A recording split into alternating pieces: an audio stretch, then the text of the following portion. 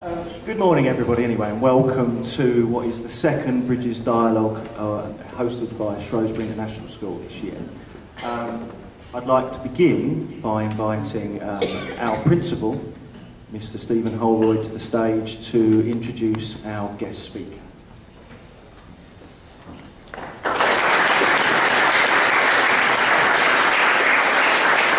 Ladies and gentlemen and members of the school community, it gives me great pleasure, in conjunction with the Peace Foundation Bridges Dialogues Towards Peace project, to welcome Professor Sir Harry Kroto and his wife Margaret to Shrewsbury International School. Professor Kroto will be well known to all of you as an eminent scientist, with that most renowned of academic awards, the Nobel Prize for Chemistry, as an honour of great world distinction. And I know that there will be many here this morning on the verge of undergraduate careers at the great science institutes of the world, who will be excited and energised by his career and example in research and scientific discovery. However, Professor Kroto's interests range far beyond the confines of the laboratory, and he speaks out with passion and conviction to young people to encourage them to be courageous in exploring interests to their fullest, to making connections across disciplines, and to challenge conventional wisdoms. And it is therefore with much anticipation that I invite Professor Kroto to speak to you all this morning.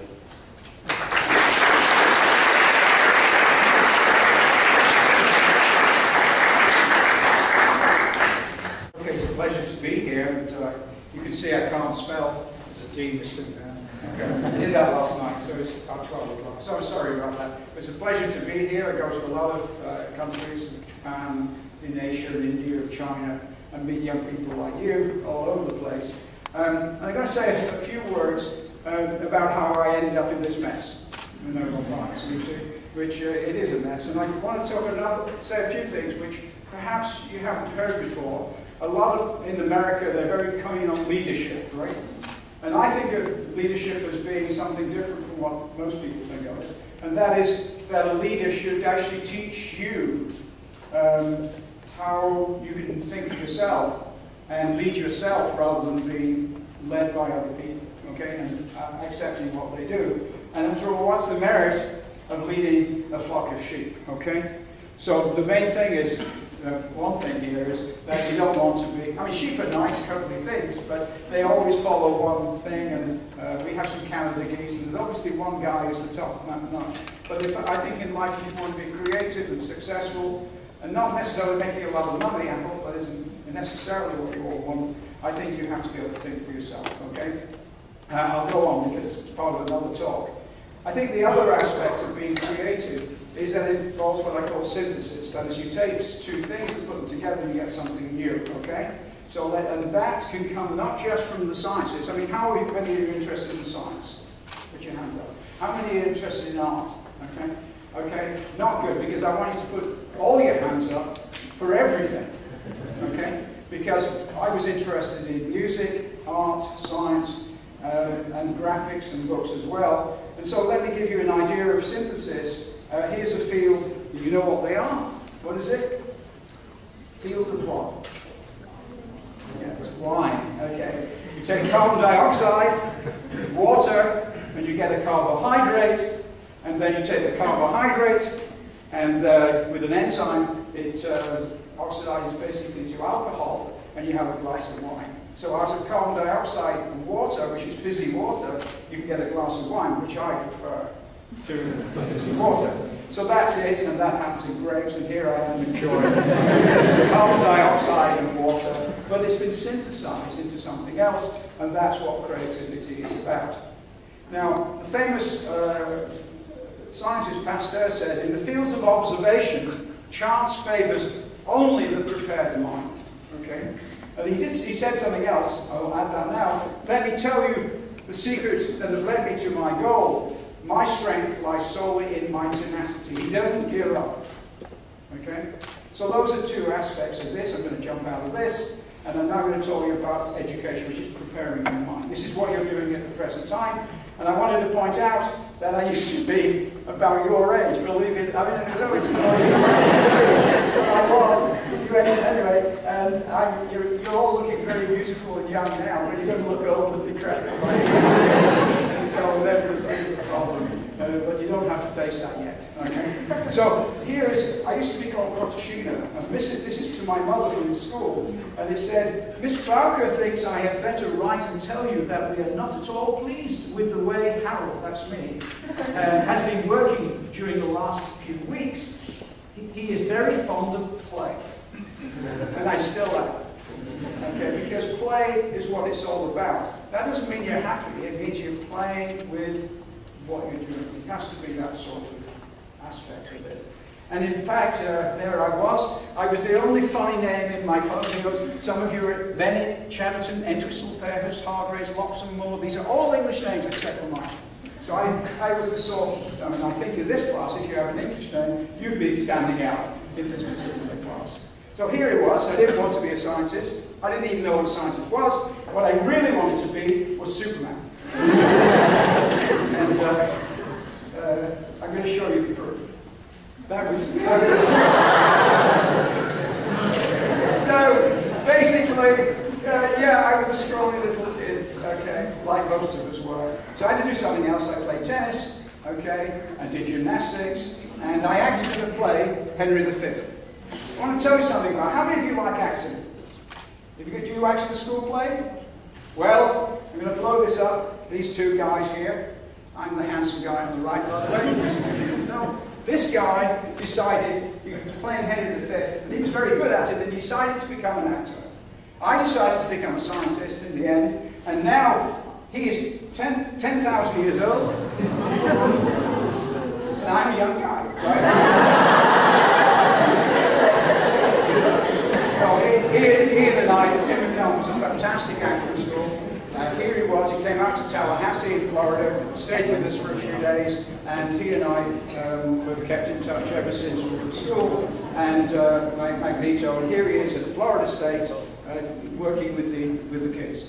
That's what we do, okay? We, both Ian and I, go around to lots of places, encouraging young people to be creative. It doesn't matter what it is, all right?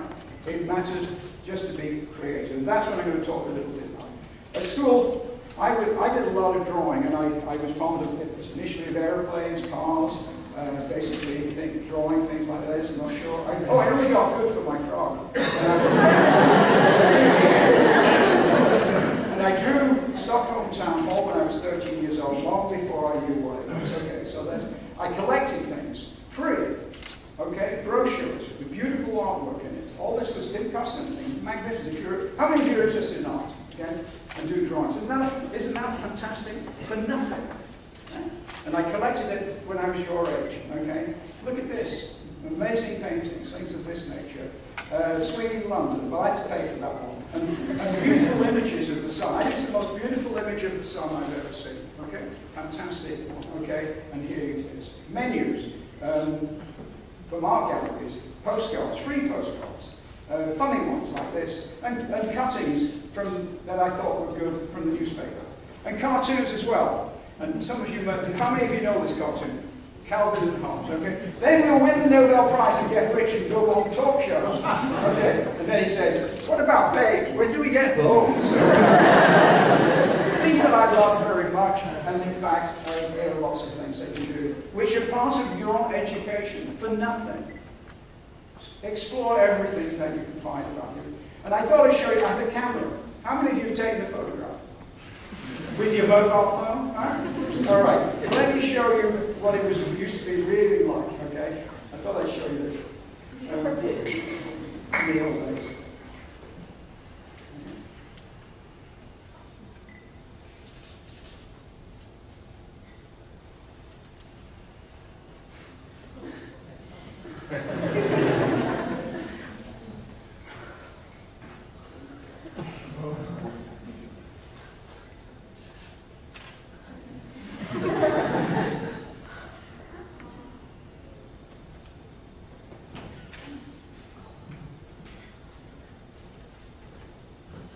You had to do all that to get one photograph, okay? And basically you had to have a very good reason to do it, okay? Yeah, photos and all that. And she's here in the audience now. Okay, all right. Anyway, to get a long story short, all you need to do today is tweak your phone. And you don't know what's going on. I knew everything about it. I was learning. It wasn't that it was all that work. I was learning chemistry about optics and things of this nature. You understand what I'm saying? I knew my technology in the way that I don't know the technology today. That's a big problem for you today, okay? So basically, that's the situation. And university is the best place to explore avenues of your creative potential. Now, you can do this online. But the most important thing in life is not doing things isolated. It's working together with other people. The sciences, that sort of thing. I did graphics when I was at Sheffield. I didn't just do that coursework. I did brochures and posters and things of this nature. My first award was for this design, and it got into the newspaper. Yeah, I did look like that, believe it or not. I used to have some hair. There you go. And so posters and things of this nature. So the main thing is to realize that in life, it's not just, if you want to be a scientist, that you just do that, but you do other things as well, and my interest was in lots of things. In fact, here, I designed some logos. I'm going to jump onto these logos here, just to give you an idea. I did a workshop with young children, 6, 7, and 8-year-olds. I thought, I'm going to do a logo for them. And I was in a restaurant, so I took the serviette, I had a pencil, the biro, and I thought, well, I was trying to work out what a koala bear should look like, ended up with this, and ended up with a logo of a koala bear on a bucky pulp. This is the molecule that we discovered, okay? And there it is, okay, including this one of an Australian. Now, let me just jump on, and I thought I'd show you just recently, I've done a stained glass window, and a book jacket, and various other things. And I'm just going to say something about science, which is not understood. And that is, oh, well, I'm going to jump on from that. Oh, yeah, let me just tell you something. That science is one of those, if you go into it, is one of those most humanitarian sort of areas you can work in. Let me show you what it was like to have an amputation in the 1780s. Yeah, I want you to look at this. All right? How many of you had an anesthetic? Okay? You used to have an operation without an anesthetic. Right? There can be no more humanitarian contribution than anesthetics. That is chemistry to humanity. Okay? Not only that, oh, I thought there was another one. Penicillin. No, this is a miracle. You don't have to pray. Okay? This works. 1942, penicillin became available. A year earlier, this little girl would have died. Within 3 weeks, she was cured. Yeah. Now, many of you might know there's a big problem, and that is that antibiotics are starting to lose their ability to cure these problems. We need young people like you to find new alternatives. We desperately need that because we probably are going back to this. This is a serious, serious issue, all right? And I want to show you what science has done, okay? And here's one of the heroes of this, the guy called Norman Heatley. And no one's ever heard of him, but he was the guy who actually developed ways of building up penicillin. And that future is looking us in the face of the present time. In hospitals, it's very, very difficult, okay? So, I'm going to go now to the last thing I want to say before I leave here. I want to show you something which is of particular interest to school kids, and I like this particular cartoon very much. How many of you know who it is? What it is? Yeah? What is it? Snoopy, yeah. Okay, Sally says, I got C in my coat hanger sculpture. All right, and holding up this coat hanger. How can anyone get C in coat hanger sculpture? May I ask the question? Was I judged on the piece of sculpture itself? If so, is it not true that time alone can judge a work of art? Or was I judged on my talent? If so, is it right that I be judged over parts of life over which I have no control? If I was judged on my effort, then I was judged unfairly, for I tried as hard as I could. All right? Was I judged on what I had learned about the project? If so, then were not you, my teacher, also being judged on your ability to transmit your knowledge to me? Are you willing to share in my Perhaps I was being judged on the quality of the coat hanger itself out of which my creation was made. Now, is this also not unfair? Am I to be judged by the quality of the coat hangers that are used by the dry cleaning establishment that returns our garment? Is that not the responsibility of my parents?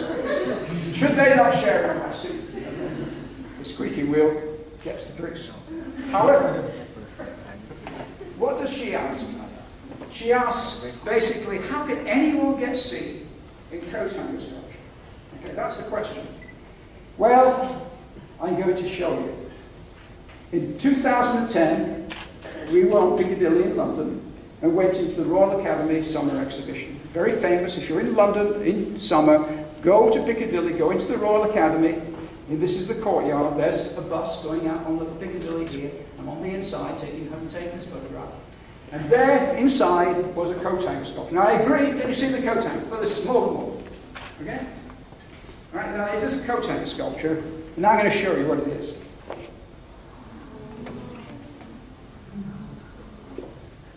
Twice the size of this person. Now that's a coat hanger sculpture. I want to tell you something. I want you to remember it forever. Because when Sally asks, how did anyone get C in a coat hanger sculpture? Just look at the imagination. Huh? And you see that? The fantastic thing that they made out of coat hangers. And that is what you've got to do in the future. Okay? You've got to think, I've got a project, I'm going to have my own gorilla. Okay? So the main thing for you is basically attitude. Okay? And that is the simple recipe for success. When you have an assignment, make sure you give it the best shot. Okay? If you're satisfied with second-rate effort, look for something else to do. That's what I did. I wasn't very good at math and French. I found it very hard, but I focused on other things, okay, that I felt I had more passion for. My wife, Margaret, she loves French, and so she speaks French, and I don't have to do that now. I can just speak English. And it's not the teacher. It's you personally, okay? You've got to satisfy that you have done the best you possibly can. And if you do that, you'll invariably find you do better than somebody else who's probably maybe you think smarter than you. Because I'm not smarter than anybody else here. I only have two things. One is that I do what I think I like doing better than other things, and I do it to the best of my ability, and I don't give up. Of course, you've got to know you're at a brick wall, okay? But nevertheless, I very seldom give up. And if you do that, that's all you need. Okay? Thank you. And I'm now here for questions. All right? Okay, thank you very much.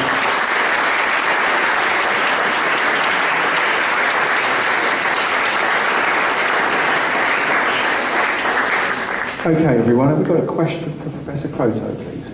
Any question based upon anything? Let's have a hand up. What made you change from your, obviously, you had a lot of talent in graphics. How did you change from graphics into science? I didn't choose that. I mean, I went to university, and when I was, it was just in the 50s, right, 58, and I didn't think I could, I never even thought about it. I had no careers advice at all, okay? And so I think that was the thing, and I never even thought I could do something in art and graphics. And maybe I wouldn't have done. But anyway, I had a very good teacher in chemistry. I was good at that, and he suggested I go to, because I was good at art and good at chemistry, he suggested I go to Sheffield University, which at the time was one of the top chemistry departments in the country, or anywhere in the world. And George Porter became Nobel Prize, he was my professor there. And so I then went on. I had a great time at university, and someone else was there as well, so I had an incentive to stay and do a PhD as well. And I was playing tennis for the university, and we had a very good tennis team. We got to the final a couple of times, and we lost really because of me. I mean, in the sense that it's actually true. I'll say that I don't play well under pressure. I mean, you know, some Brits have been watching Murray versus Djokovic, and the great tennis players are those who perform well under pressure. You know, and that's only 1 out of 10 sportsmen. Okay? Under pressure is the thing.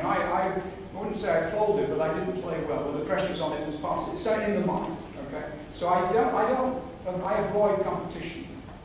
I couldn't attend because it is competitive, but I just do what I'm interested in doing. Anyway, so I went to university, did chemistry, and then I wanted to say I had a great time there. I was an art editor for the university magazine. I did the covers and drawings for it, and I did posters, and it was tremendous. And I won that competition, Sunday Times competition. And I wanted to stay at university because it was such a great place to explore not just science. So I did a PhD, and then I was offered a postdoc in Canada for 2 years, and then I went and offered a postdoc in the States for a year. And then I was asked to come back to the University of Sussex, where a professor at Sheffield had moved, said, we want someone to set up a lab with some of your papers. So I just said, well, that's the way of getting home, and then see how it goes for 5 years. If it doesn't work, I'm going to go to night school, get out of this, go into graphics. By that time, graphics was now something that I thought, was moving forward. And today you've got all these other opportunities like computer graphics and stuff like this. They've got the internet, and you can make your own films and stuff like that. So the media part is very interesting, and probably today I wouldn't be a scientist, okay? Because there are so many other options. Or maybe I would, I don't know. Okay? So it wasn't a big decision, it was going down the road. Oh, this looks like an interesting road. I just find this sort of thing. And it's like when I go to a big new city, I go down these roads willy-nilly, and well, there's a bookshop down here, and there's one down there, and I go into bookshops and stuff. Okay. Great, thank you. All right, anyone who's under the age of 202? Yes. Okay, Peter, sorry. And there's another thing about getting my age, you go deaf, so I get Hello, I'm Kamita, and I thank you for the talk. It was very, very thought-provoking, very fun. I was just wondering do you think there is a difference in the way people view, people think, like in terms of creativity, if you're studying more arts or science perspective? Okay, I don't think there's much difference because it's hard work all the way. You have to, in the science, you have to develop expertise in your area, and if you're an artist, you have to develop expertise in the way you're going to reproduce your painting and things of this nature. There's only one major difference, I think, or difference, and I thought about this a lot, and that is that in science, you learn how the universe works. It's not the way you would like it to be. It's the way it is. And if you go into and become a research scientist, you go in every day of the week. And it's like going in there with Muhammad Ali, and he punches you on the nose and knocks you out in the first round because you find it doesn't work.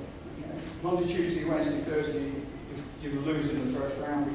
And then on Friday, you get to the second round, something that works. Okay? And as time goes on, you get to the fourth and fifth round. Okay? Because the universe is the taskmaster. You're trying to work out what is true. For me, science is not just applications, as I talked to young people earlier today. It's a lot deeper than that. It's about the way it is. On the art side, when it comes to the fundamental aspect, it's the way you would like it to be. You have that freedom. But the actual technology of creating a painting, creating a sculpture, creating a film, then you have to know how it works, and you have to become an expert in the technique and technology. Okay? But I think there is one thing I'd like to mention this about science. It's something that I mentioned earlier and we'll talk about later today. And I wanted to say this probably so that you understand what science actually is. And I'm going to just say something which I consider this to be perhaps the most important aspect of what I've got to say today, so we understand what science is. One thing is what you learn here at school. Okay. You learn and you find out what has already been known. Okay, it's in the books. It's on Wikipedia. How many of you looked at Wikipedia? Okay, fantastic. It's one of the, I think it's probably the second great invention in education. The first being the printing press. Okay? And why is that? Because 500,000 people are contributing altruistically, anonymously.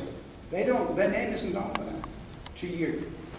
Isn't that fantastic that there are all these people giving their knowledge that they spent tens of years trying to understand to you? The second thing is the application. How many of you got a mobile phone? All right. Well, I got a mobile phone. I don't know the number.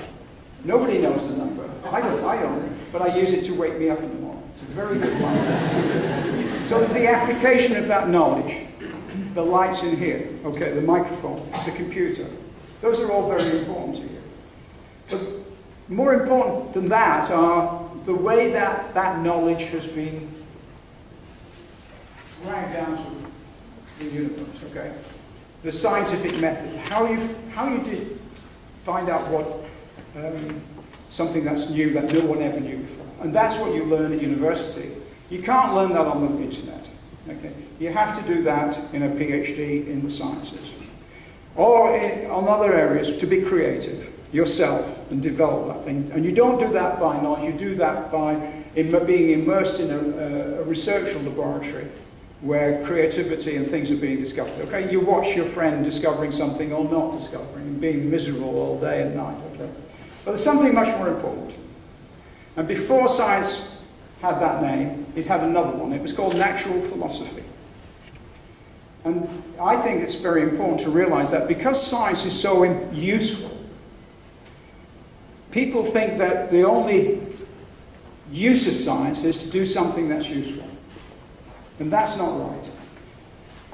It's a most important part of the intellectual process. And the most important aspect by far is that natural philosophy is the only philosophical construct we have devised to determine truth with any degree of reliability. And I'm going to read it again.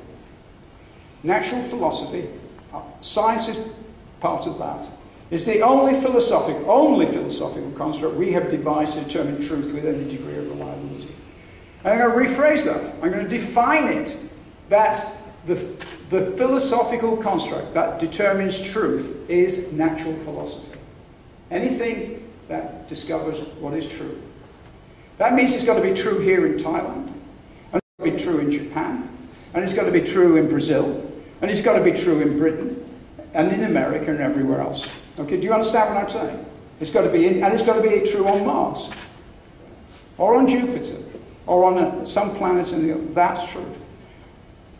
Everything else has been constructed by human beings. All our other things, our poetry, our sort of music, and all these things, these are not truth issues. They're very important, but they're not about truth. And therefore, as far as I'm concerned, one thing you should learn at school is, and the ethical purpose of education should involve the teaching of young people like you how you can decide what you're being told is true. The teacher says, blah, blah, blah. Okay, teacher. How can I believe it? Why? What is the evidence for what you're telling me? And teaching a skeptical, evidence-based assessment of all claims, without exception, is an intellectual integrity issue. And I will stand by that forever. That doesn't mean that what you would like it to be, what you believe on religious issues, on political issues, on social issues and other things may or may not be important to you personally, but it's not a truth issue. You understand? And therefore it shouldn't have, none of these things should have authority because they're what individuals wish it would be. Okay? What you believe is not an issue for me. It's an issue for you, but not for others. And you must not impose those non-truth issues. And so I say to you, that's a very important difference, and that's what science is, and it has that underlying, that the arts doesn't have. Okay? That doesn't mean the arts aren't important. And let me give you one issue of art that is very interesting, and I think you might be interested in this, and let me see whether I can find it. I don't know whether I can.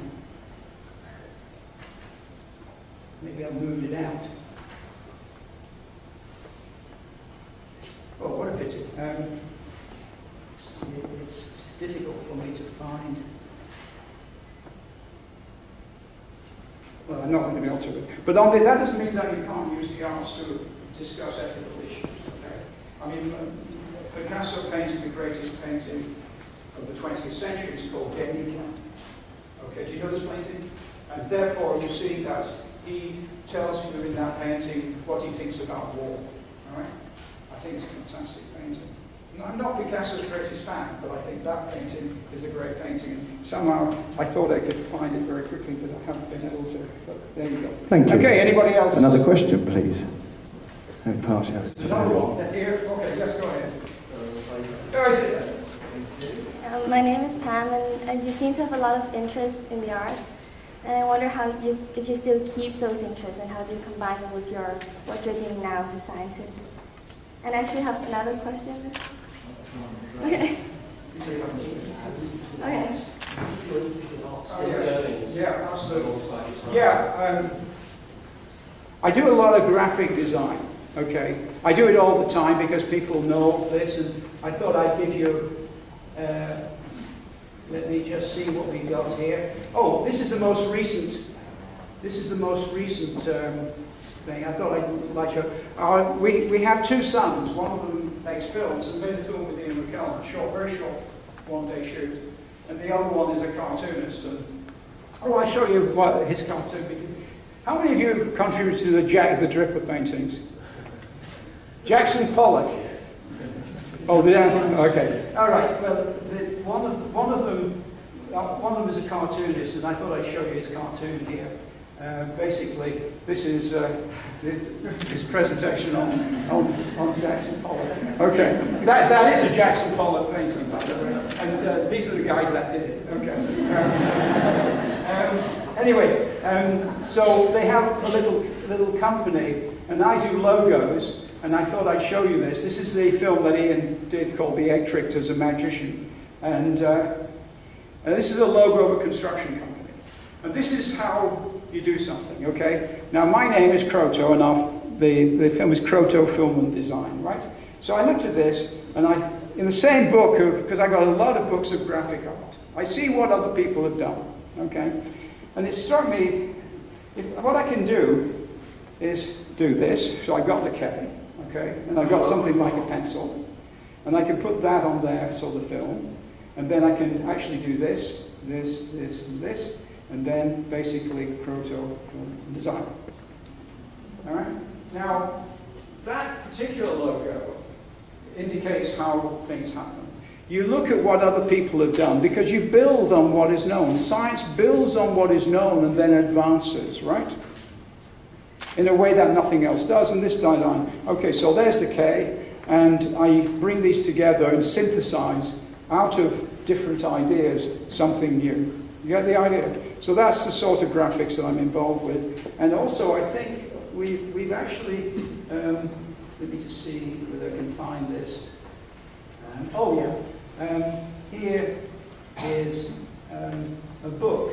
This is these characters were created by our younger son, and I put together a book for these, and so a little boy that gets smaller and smaller. I mean, it's in Japan, and here is this little book teaching kids sliding down DNA and then being discovered, and powers of 10. So yeah, still good. Keep going. It means I work until 3 o'clock in the morning. But you're young, you can do that. Thank you. Here to see. Hi, I'm Cindy. First, I'd like to echo what Kanita said earlier and just say thank you for a wonderful presentation and everything. I read on a website, like you wrote a biography, and one of the sentences that really caught my eye was that if the decline in hands-on science education is not redressed, I doubt that we shall survive the 21st century. And so my question is, how would you improve upon the education today in both the sciences and the arts? Well, I'm actually using young people like you to improve education. Let me see if I can solve this problem. We are now working on a project called a GeoSet, okay? And if I can find this here.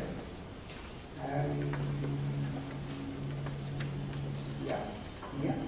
And I've been encouraging your headmaster to think about this. We have a computer and we have video, so I go around the world to India 3 weeks ago. I didn't go there, I went by internet, and basically we use this sort of technology. Now, we have students, I should just check whether this works okay, let me just stop it there, because I might be able to solve this problem.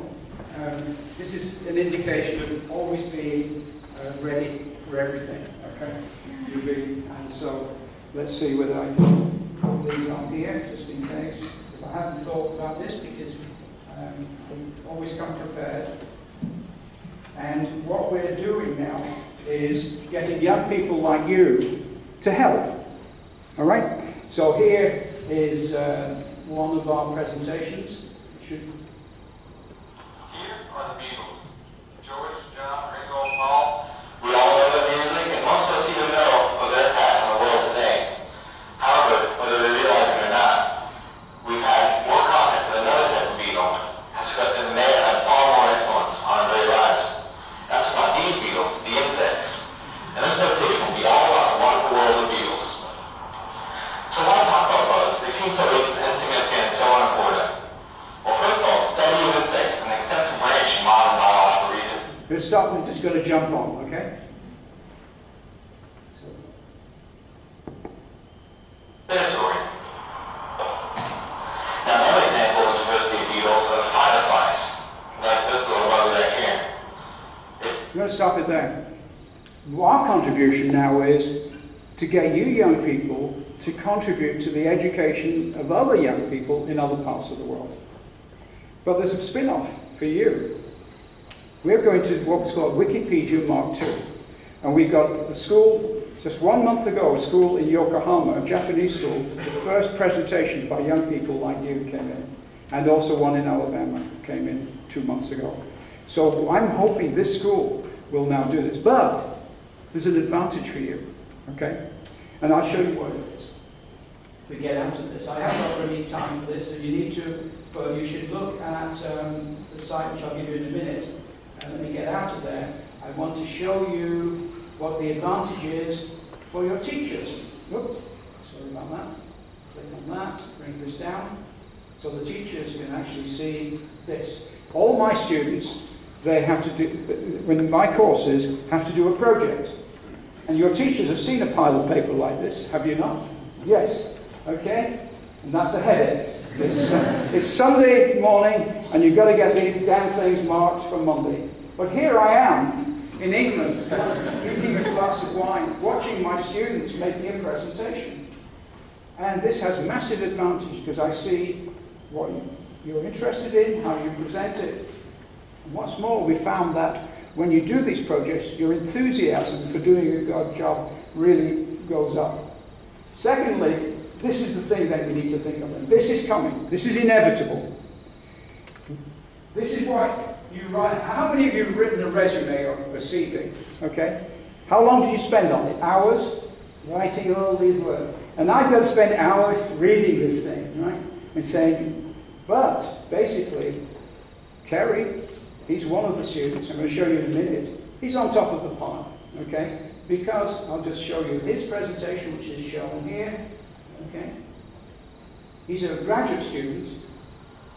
Hi, my name is Kerry Gilmore, and I'm a graduate student here at Florida State University. I work for Dr. Al as an organic chemist.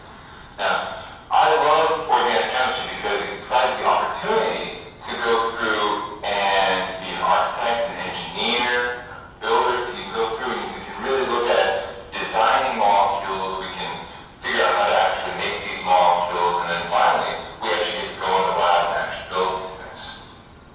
So I love organic chemistry, right? That's what I want to hear.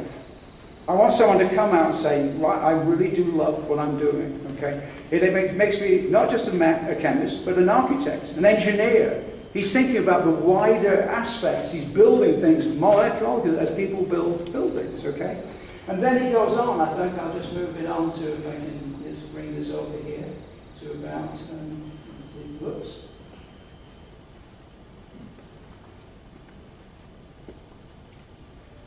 Really much more complex.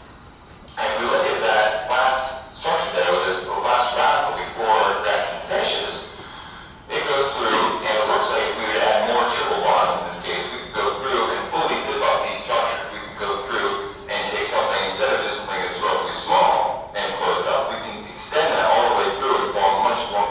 I'm going to jump out there. Now then, this is the reason I'm going to, because I'm about evidence, that's what it is. So we want to know, does it work? Well, let's have a look at what these guys are doing, okay? Hall of Fame. Kerry got a Fulbright scholarship to Italy, okay? We sent the URL in his application support. Steve Apper, who was working with me, put together a fantastic little movie of what we're doing. We got an educational award. This is interesting. Prajna was an Indian student in the next office, and the first student that I recorded, and she got 4 tenure-track professorship offers, and she's now in charge of an educational project, she said, because the head of the department saw her presentation and saw she's the teacher and she's the sort of person she wants. It will follow you around. Brittany got into medical school, and she said the presentation was the defining factor in getting into medical school. He said, it was fun to do it, and it helped me, I think, get my position. Artrees, one of my students, when she went down for interview, walked in, the first thing they said, we saw you on the internet and we enjoyed your presentation. Imagine you go in for an interview, your first interview, and they say to you, suddenly you feel relaxed and you've done the thing. Jennifer got into vet school. Daniel just got a Goldwater scholarship, the highest science award for undergraduates. Noriyuki and our Japanese know have got a job at NHK, the TV company, and this is the one you need to look at. Saino is a postdoc in Japan from India, and she sent the URL of her presentation to the Mahatma Gandhi University, and they liked what they saw, and she's now got a job as an assistant professor there. And my colleague, Mark Riley, sent these up to NSF, and they can see. So when you do this, you can send it to whoever's giving you money. And you say, these are the students. The people who are supporting this school can look at the students and say, yeah, and they don't have to read. They can just look at it and drink their glass of gin and tonic at the same time. Okay. Thank you. We've got another question, please. Yes, please. I'll pass you down. Hello, Professor Kroto. Thank you for being here. I'm Mary Conger, and I have the privilege of being one of the careers advisors here. Given that you have experience teaching and learning across Canadian, American, British systems, and you're advising our students to sort of think in an integrated way, be creative, explore their passions, what advice or comment do you have for them about how to begin thinking about what the right school or even just system might be for them? What do they look for? I don't really have very much advice, because I've been very fortunate of always being able to do what I personally wanted to do. And so the things that I'm passionate about, I've been able to do. I've never had to teach really thermodynamics. If you're a chemist, you'll know what I mean. Although it's a very interesting subject, I never felt comfortable because classical thermodynamics is sort of 19th century area. I'm a quantum guy, so statistical mechanics. So I was very lucky to always be able to do what I personally was interested in. I think one problem with the educational process throughout the world, particularly in the USA, is that there's a committee that decides this is what you have to know. They have to know something.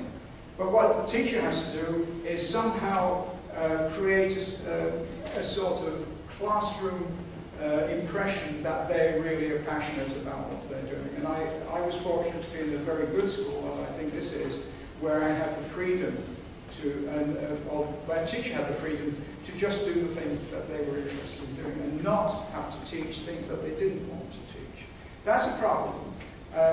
But at university I was always able to do my field, molecular spectroscopy, and I found that that's a chemical physics area, quantum mechanics, and it turned out that we discovered molecules in space, and that turned out to be a tremendous hook, because everybody likes space and stars and planets and interstellar stuff and things of this nature, and I found that that was a major hook to get kids interested, so they learn some quantum mechanics, which you need to understand the signals that come in by light, by radiation from outer space. So every teacher is different. I'm different from others. Every child is different. And so, as I say, the main thing is how do you encourage an individual kid to do what they were good at. And I was fortunate to have two teachers, one who recognized that I was good at chemistry. And he became a professor. He left the school, actually, and then became a professor of organic chemistry. And he was passionate about a molecule called benzyme. And I got the same passion. It turns out on my finals paper, 4 years later, one of my best answers was something I learned at school from him, extra to what was on the thing. The second thing also in life now, I was drawing these things, and it turned out that architecture was very important in my science and chemistry. So the encouragement I had from a teacher, an art teacher, gave me extra art lessons at lunchtime. And I think that's it. And of course, if you take a class of 20, 30 kids, you know, so there weren't that many. I was very fortunate in a very small class.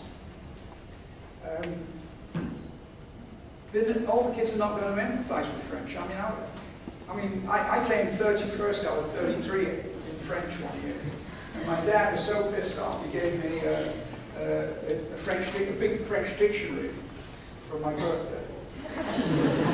So, you know, it wasn't any good for my French, really, but I mean, I didn't come so low. So that's the sort of pressure I had, you know, okay, I'm not going to, you know, if you want another French dictionary, you better go, or you don't want another French dictionary, you better do better next year. But that didn't really mean I was passionate about it. So I think it needs, in teaching, for the teacher to look at what are the individual good at and encourage that. And if it turns out you have a passion in that area, then it's very easy. And then hopefully in another class, the kids will empathize with another teacher. And it's not possible to do it any other way. But I don't think there's any point teaching something you're not passionate about. But that's a problem because some big committee says you've got to know this, that, and the other. That's not, you have to know something. But I think hands-on, which is what you were talking about, okay, is there that little kid you can see? I mean, this is, I think this picture, for me, epitomizes everything about teaching. Look at this kid, totally absorbed in what we're doing. And I realize he's smarter than I am. Right? You see it on my face. Okay. I just love this picture. Margaret took it because she's, you know, she's the cameraman now. And that's what it's about. Individuals finding what they are. There's no difference between kids here, in Japan, in China, America, and the UK. I do workshops with 6- and 7-year-olds. I mean, I've done workshops all over the world with Manchester United footballers. They're all the same. It's just later where the problem is. Thank you very much. Have we got any more questions, please? Another question. Oh, thank you very much. Hi, my name is May, and to love from what you said that we should do, like carry on what we like.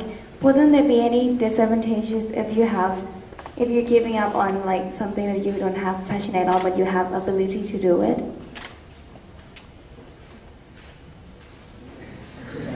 Sorry. Let me tell you something. I've got tinnitus. Anyone know what that is? Have you got it too? Yeah. And I'm going deaf. I'm going old. Okay. Did you just catch that? Wouldn't there be any disadvantages by like concentrating on only what you like? Is it disadvantageous to concentrate on just what you like? Okay. I was conscious when I was at school that I wanted to. You see, my parents were refugees from Germany. Okay, in 1937, and I was born in 39.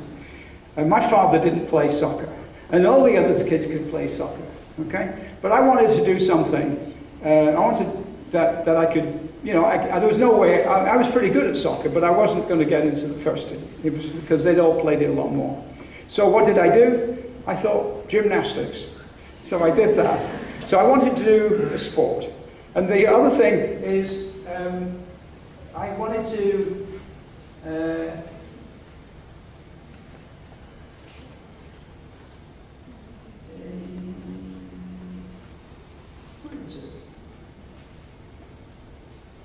oh yeah, I wanted to play a musical instrument. All right, and she's there too. And so when I got to university, I learned how to play the guitar. And that was good, because in the 60s, if you couldn't play a guitar, you wouldn't get invited to parties and meet girls, right?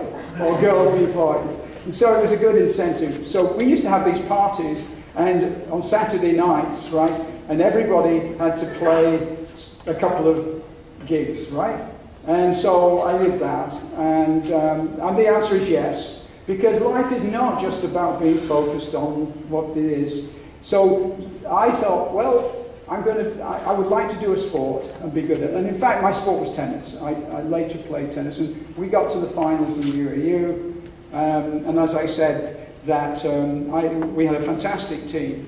And even though I knew that under a lot of pressure, I didn't quite have what it takes, because sport is something in the head as well, you know. So when you go to university, and at school too, just dive in, because you don't know whether you like something unless you dive into it, right? And so if your friend is doing something, and in fact, I got to the university, a good friend of mine could play the guitar, and he taught me how to play with, you know, and I just worked at it for a month. And after a month, I could play one tune, you know? Now, of course, my fingers get stuck in the string, so that's a bit of a problem, because I don't do enough practice. It's absolutely vital, and in fact, the molecule that we discovered, which is here, this molecule, if you look at it, oops, well, I better get out of this and find one that really, okay, this one maybe works. This is the molecule we discovered, and this is an architectural structure, okay? And it turns out that basically, where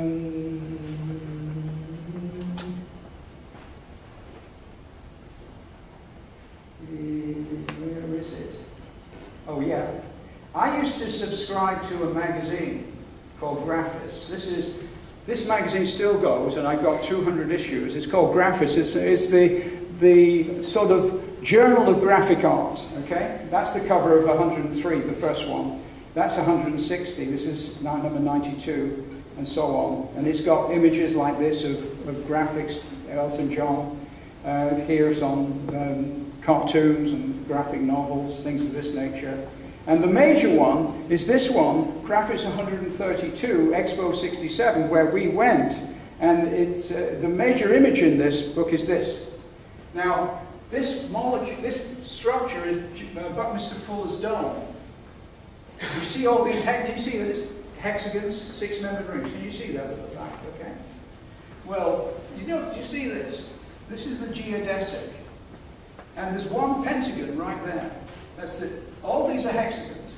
And I don't know, but there's a pentagon. You can just about see it there. On this picture, everything are hexagons except the pentagon, which is right there. Now, if we go out of this, okay, that picture was the one that was a clue to the structure of the molecule, this one, and you'll see there's a pentagon there, and it has the same structure as a soccer ball. And so, there's the reason that I'm standing here today, and you think I'm a smart guy, because these guys in Stockholm thought it was smart, is because one of the clues to what the structure would be was in this magazine. And so, when we get to that question that I went to at the beginning, which is from Pasteur, we go back to this, okay, which is here.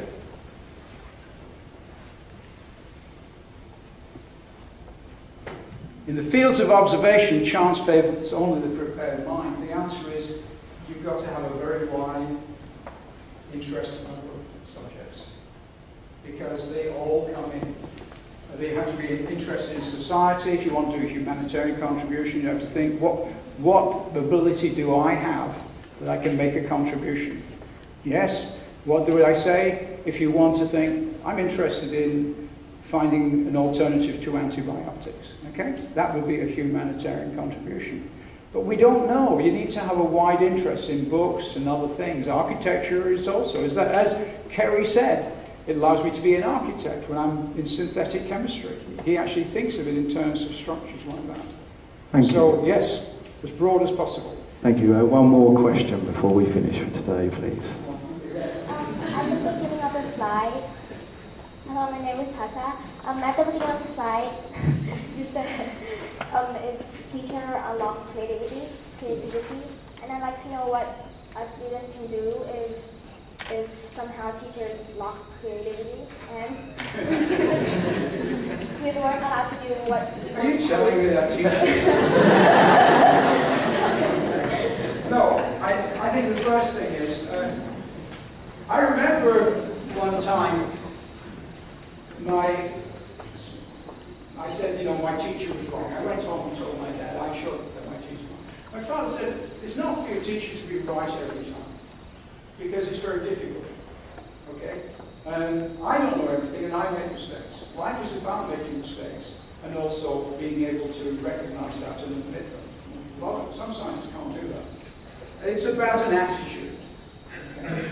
And I think the only thing I can say is that it's you. You actually, nothing is learned as well as the thing you learn yourself in a project. And that I can't say to you know, I wasn't good at, I didn't really go out like a history teacher, you know. But some teachers in my friends love the history teacher, right? So that's just the first thing. It's a personal thing. Teaching is an individual thing. And it depends on the subject. Some kids love, I mean, I was not bad at long stories about history and stuff like that. In science, I like mathematics, click, this is right and that, right? But I did write some good. I used to get quite good for my history. But, and so there's an empathy issue. You can't, you know, you don't love everybody in the world, right? So there needs to be that empathy. But I think it's really a case of you as an individual. Okay, you find those areas that you like to do. Now, what do I mean by like? It doesn't mean that you actually like it or it makes you happy. I mean, you can get drunk and you're happy at the same time. Not me, of course, but not you, of course. But just because if you're happy because you're drunk, that's not very good, right? So happiness is not the actual gauge of something that's valuable. It's about something else, and I like to think of it the way that I do art and graphics, and sometimes do science. I find that it's 3 o'clock in the morning, I'm still in the laboratory. Well, not anymore, because you know, my students do all the hard work now.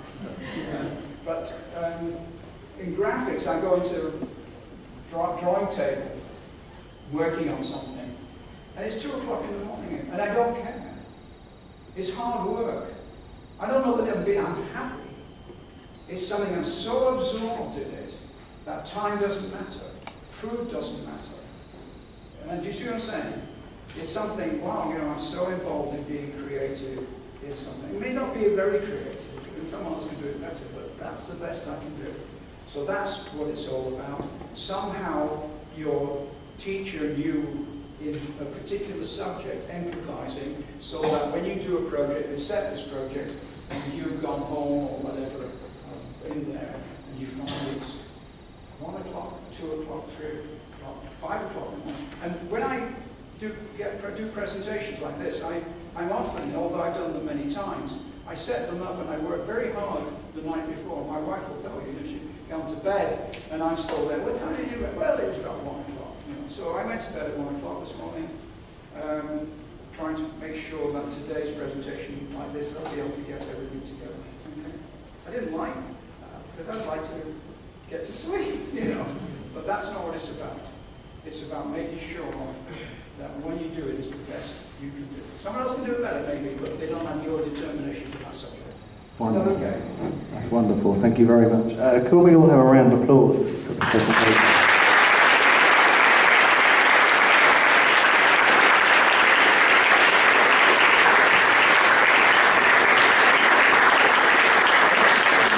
Thank you very much.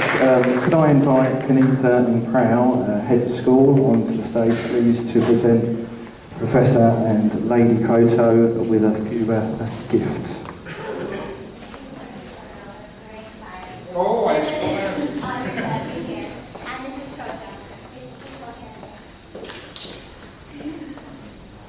Yes, my